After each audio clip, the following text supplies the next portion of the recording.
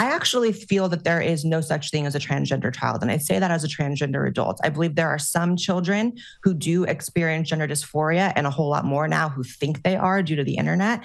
But those children, it dissipates through puberty or post-puberty up to 90% of the time. It's only these extreme cases where that gender dysphoria, which is a mental disorder, does not dissipate and persists into adulthood that we should really be considering transition at all. I feel like it should be completely barred for people under the age of 18, and for which that condition does not persist into adulthood. There's been studies that show that the vast majority of these kids, when they're left alone and they're left to just develop normally and naturally, that kind of fades away. And that, for me, as someone who has firsthand experience of what gender dysphoria feels like, it's very, let's just say, not fun. I don't want that for any child. So if there's a chance of it dissipating for a child, leave them alone and let it.